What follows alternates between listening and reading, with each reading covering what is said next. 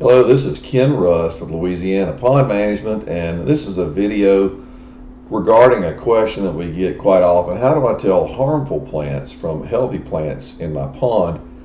One of the main ways that you need to approach any kind of a plant or any kind of a plan for addressing plants in your pond is positive identification. That's what we deal with the most as a problem. And so with that, if you can take a picture of a plant at about 2 feet, even if you have to get a rake and pull it up out of the pond so that you can see what's growing underwater, and then also if you'll take a picture at about 5 feet of the plant growing in the pond, usually you can send those to us. We can positively identify those for you, and we're glad to do that. And then you can move forward, decide whether it's a plant that you want to control in your pond or not. So the other thing is whether it is an invasive or whether it's just a nuisance or a problematic, unhealthy plant for your pond. And invasive means that it comes from another country, that it is not, or a non-native would be another way to say that. And so those would be from another country that have infested our waters here in the United States. So this first picture is not your friend. This is a bad algae. It's a string algae called Lingbia, and that is not your friend in your pond. I think you can positively identify that as something you don't want growing in your pond, and that would make for a method of, that would be a threshold of treatment, and you would want to approach that in your pond and get rid of that. This algae is very, very slick between your fingers. It's called Spirogyra, and it grows in the cool season, and so it's really not harmful. Sometimes it can get really bulky in the pond, but as soon as the waters warm up in spring and early summer, this algae is going to disappear, and then your other plants are going to take over for the rest of the season. So this is not a plant that, unless it really got out of control, I would worry about any sort of treatment for. This is giant cut grass, and while it grows relatively slow, you can see that it does make a big bulky mass over time. This is on the edge of a lake, and it's, there's no way that you can access the lake in this portion where it's growing. And giant cut grass is called cut grass for a reason, and that's because it will cut you if you get near it. So removing this and treating this with herbicide is a good idea before it starts to make a mass of this size.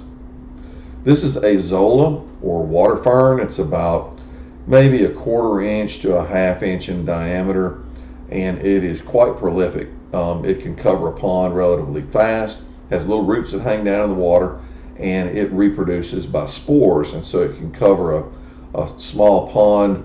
This is about a 1 acre pond. It covered it in a single season, and it is, it's not difficult to treat with herbicide to control, but that's about the only approach that's going to work for Azolla.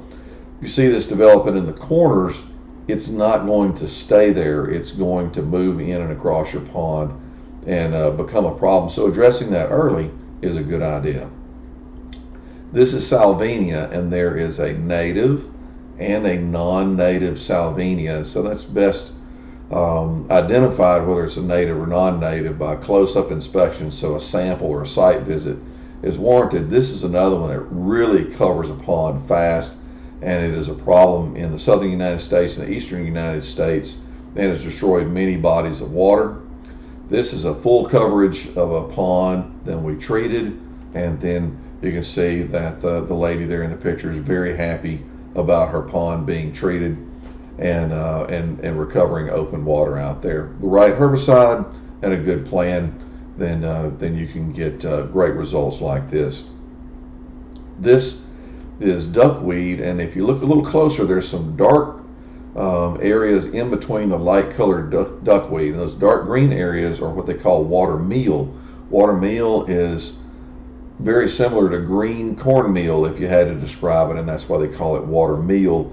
It's very small. It's the world's smallest flowering plant, and other than that, you really do not want this in your pond. It's difficult to get rid of.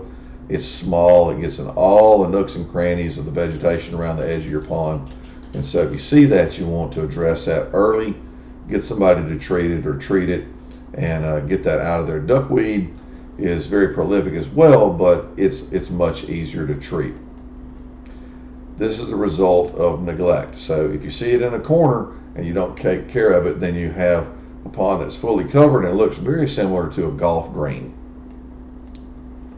And this picture is several acres of infestation of water hyacinth. And water hyacinth makes a very pretty purple flower. It floats on top, but it's very aggressive. And it has also infested many waters in the southern United States, and really is the genesis of the whole industry of aquatic plant control, because it clogs up so many waterways in the early part of the century that the government needed a plan just to control water hyacinth. You can't boat through this, you can't move through this.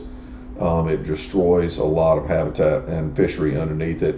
And so if you see this in a corner, you don't want to ignore it, or you can be looking at this instead of nice open water on your pond or lake. This is yellow water lily, and it's quite crowded here, but yellow water lily is not really difficult to control, but left to itself, it can choke out an area. It has a little a little yellow blossom on it. It's not super attractive and flowery, but it makes good structure for fish and small fish. Not a problem to control it, but it is a plant. It won't stay the same size. It's going to grow, so you need to have a plan to control it, and then it can be one of the better citizens in your pond rather than a nuisance one. So at this level, very low level of growth here, that's great. You have an area that you can fish around. Fish are likely gathering around that. And then you can see here, left to itself, it would choke out this whole corner of the pond. This is also a good picture of a mixture of aquatic vegetation here. So you have yellow water lilies here, and then in the background you have water primrose and also alligator weed. Alligator weed is very aggressive.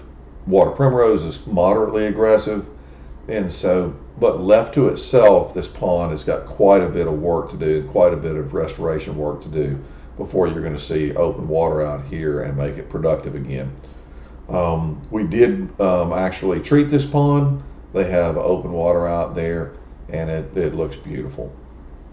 So this is a white water lily leaf, and again, just like the yellow water lily, it's got nice structure. It's got a little frog on here, so it's great for habitat for wildlife and an area of interest in your pond. And then of course it makes beautiful, really nice smelling water lily flowers out there, and so that can be a really nice addition to the pond. And it's easy to control one of these and not the one next to it with herbicide or even with physical removal. So white water lilies are a great plant to have in your pond for interest, for structure, for habitat, and but like anything, it's going to grow and you need a plan to control it.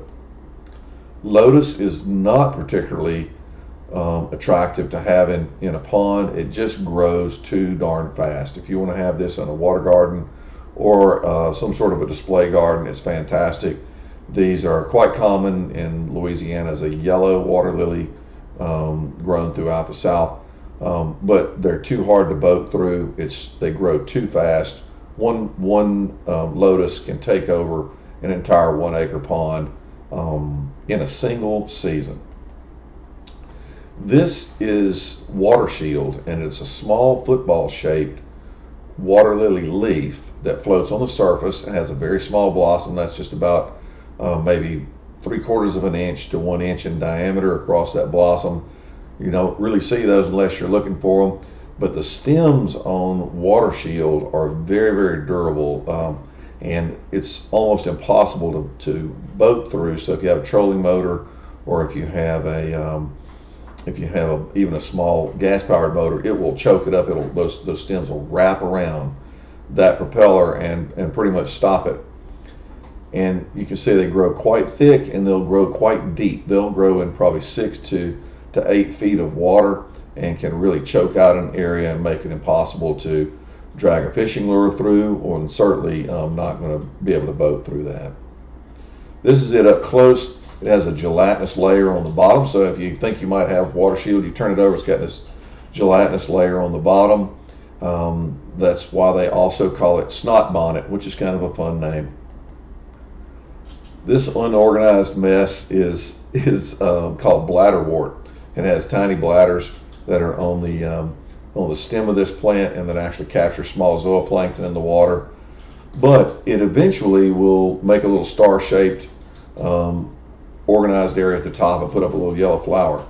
Very interesting botanically. It chokes out areas. It's going to need treatment. It grows relatively fast, and so it's not really your friend in the pond.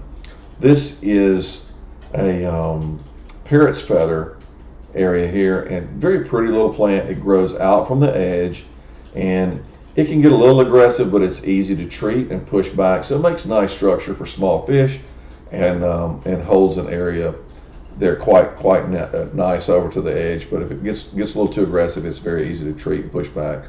So this is one of those areas I'm talking about. It's going to hold lots of periphyte for small fish, lots of structure for small fish, but it's not really getting too far out into the pond.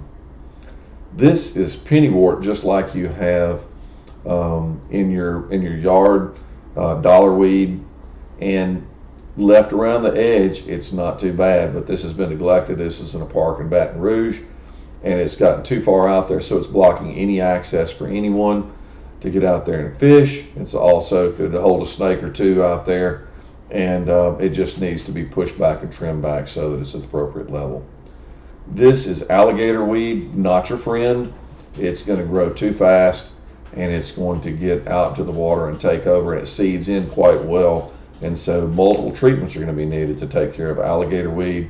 It has a small white blossom on the end of it, very similar to white clover, and so that's one of the ways that you can positively identify alligator weed in your pond. Coontail grows underneath the water, and it is not difficult to treat. It makes nice structure under the water. Again, it just is going to need some sort of plan for control because it's going to continue to grow. It's a native, and again, not particularly hard to control. You can maybe go do just a cove or an area and open it up and leave the other in place.